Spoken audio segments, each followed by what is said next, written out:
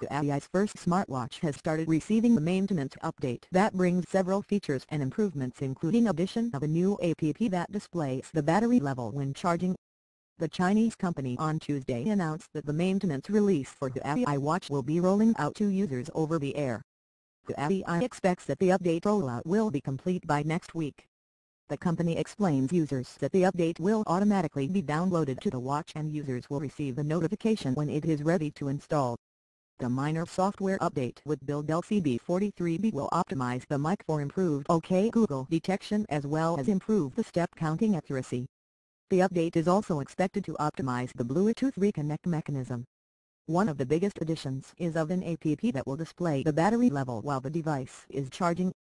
Another notable addition is a new watch face that enables user to customize. The update also adds fusion sensor of gravity/linear acceleration/rotation vector. To recall, Huawei announced its first smartwatch at MWC earlier this year and later revealed pricing at the IFA show. It starts at $349 approximately $23,000, for which users will get a stainless steel watch body with black leather band.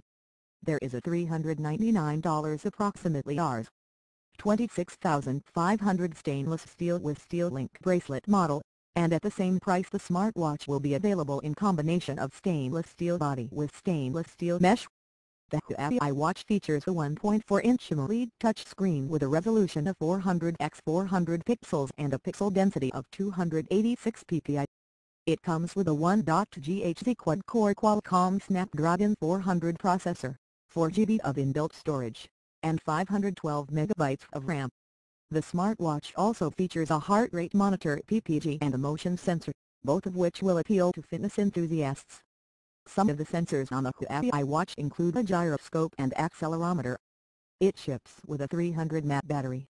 The watch comes with built-in microphone,